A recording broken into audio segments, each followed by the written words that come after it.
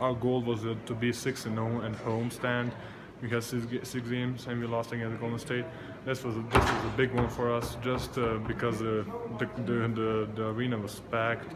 We didn't want to lose in front of our fans, and that was really important for us. We came out, especially in the second half, as a group, as a unit, and we just won the game. Great. How about the bench tonight? How big were they, especially Mason and Moutier?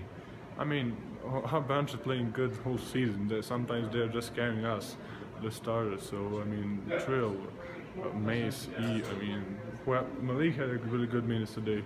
So I mean, whoever go there bring some energy, bring something to the table.